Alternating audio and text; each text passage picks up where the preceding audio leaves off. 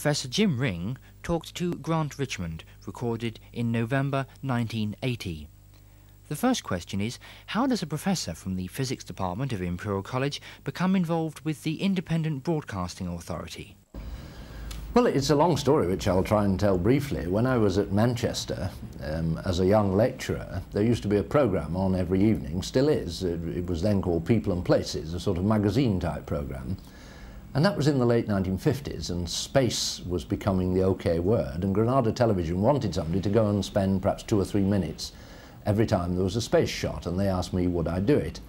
I remember the famous occasion too when they phoned me up and said we had planned to have a snake charmer on the programme, but his snake's got a cold. Can you do 3 minutes instead on Copernicus? Actually, they pronounced it Copernicus. And I had to hastily grab a book from the library, take a taxi to Granada and do my 3 minutes on Copernicus. Well, that led to my presenting a series of programmes called First Steps in Physics, which were an attempt to bring lay people up to O-level physics with correspondence courses and so on. And then I did some more programmes for a London company called Exploring Mind. And as a result of that, of course, I was interested in the impact of television on education and on science. And I've always tried to increase the use of television in teaching. But the IBA have a thing called the General Advisory Council, and they wanted a scientist who was interested in television to join that. I did join that. After a few years, I was elected its chairman, and then I got to know more about the ITV system, and I suppose as a result of that, the Home Secretary then wanted an engineer, and I suppose he thought a physicist was near enough, who knew something about independent television, and I was appointed to the Independent Broadcasting Authority. Oh, that's smashing. What sort of work are you involved in the college, though, in the Blackett lab? Well, in the college, I'm really in the physics department, as you know, but our interest has always been the development of better instruments and better techniques for use in astronomy, and indeed the astronomy that you can do with these better instruments and techniques. Quite apart from space astronomy, ground-based astronomy has become much more sophisticated in the last decade or so, with very complicated instruments and light detectors, with computers being used to process data.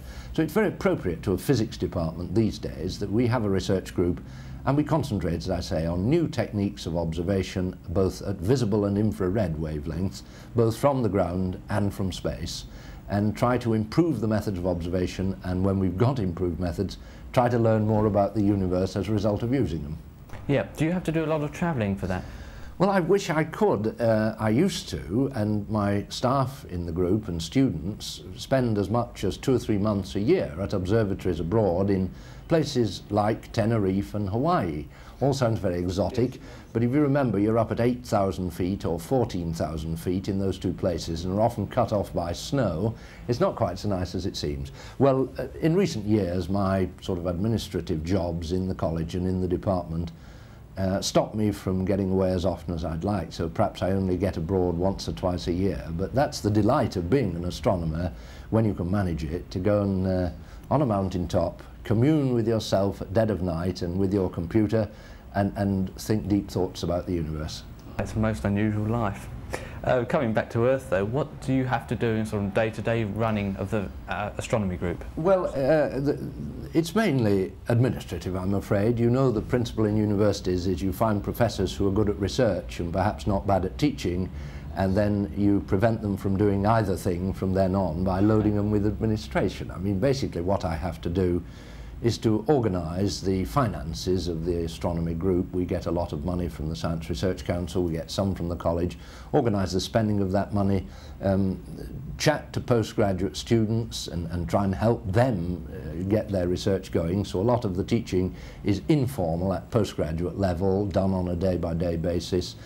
Of course, I do my undergraduate teaching as a member of staff in the department, and in the last few years I've taken the responsibility for the finances of the physics department, quite apart from 1 or 2 jobs on college or university committees, and of course, as you mentioned earlier, the IBA as an outside interest, plus a couple of small science-based companies. So mainly I spend my time doing administration with occasional chances to do research, which I very much welcome.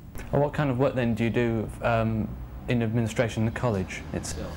Well, I'm not doing much at the moment, but previously I was chairman of the Educational Technology Committee, which was directly in line with the interest I mentioned earlier about using television in education.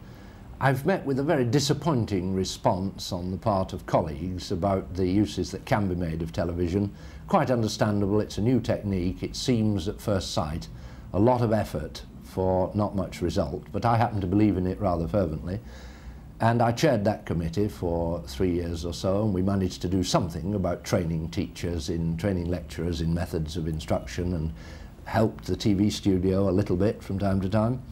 Then I was chairman of a joint panel between the college and ASTMS, the technicians trade union, which involved monthly meetings to discuss with the trade union any grievances, any suggestions for improving conditions of work, even to negotiating our way out of a rather long and frustrating strike that we had about a year ago, which took up a lot of time. I see. Also, have you got any plans for the future? I mean, do you think of leaving the college or writing any books, anything like that? No, I'm very happy to stay at the college because it's a marvellous place to be with so much going on and such a splendid base from which to do better research. What I hope to do is to gradually get rid of some of these administrative responsibilities. For example, I cease to be a member of the IBA, I think, at the end of next year, and have more time to do research, which is what I really enjoy. In the department, I think once we get over the present financial difficulties, I hope that that side of running the physics department will become routine, although whether it ever will, I don't know, and again give me more time for teaching and research. So no spectacular plans, except if I can have a hand in the distribution of pictures to people's homes by optical fibres, developments of cable television. That, I think, will give us another splendid chance to have visual education going directly into people's homes and perhaps making up for the gap that exists between the sort of people who go to university and the sort of people who leave school at 16, which is, I think, is something as a nation we haven't done nearly enough about. Okay, well, changing tack rather abruptly, what do your family do? What does your wife do, for example? Well, my wife, actually, she would say she's just a housewife. We have 2 boys, and she still takes a great deal of interest in what they're up to. One of them has a young daughter, so we have a granddaughter, and she's very interested in the family. She finds a lot to do with friends, she finds charitable things to do, and more than enough, actually, to keep her very busy indeed still, although she doesn't have a job and no apparent professional interest. I think it's like most housewives, frankly. One final question. Do you have any hobbies? What kind of things do you do in your spare time, if there's any left over, of course? Well, I read as much as I can. I'm an avid reader. I get through still about 4 books a week, from fiction to biographies. I sail a dinghy. It's about the only exercise I get now, and I'd really like to sail around the world in a bigger sailing cruiser, which I don't suppose I ever will do, but if ever I did retire, that's what I'd want to do first, and perhaps use my astronomy to just navigate my way around the coastlines of the globe. Well, I wish you all the best. Thank you. Thank you very much.